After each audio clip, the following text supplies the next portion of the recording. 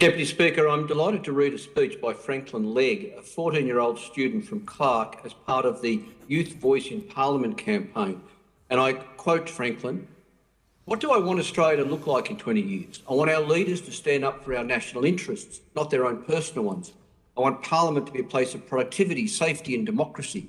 Regardless of who produces the policy that comes out of the place, it should be rational and reasonable.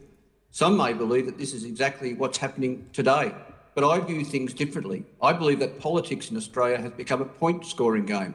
When policy is drafted, it seeks to gain the most votes rather than to help the most people.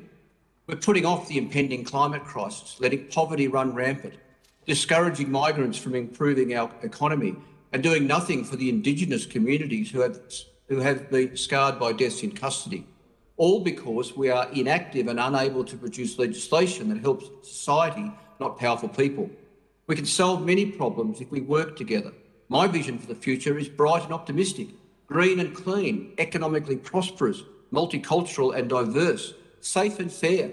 Please, leaders, I urge you, put others first before yourself, so Australia's future can be positive for everyone." So I say thank you to Franklin and thank you, Deputy Speaker.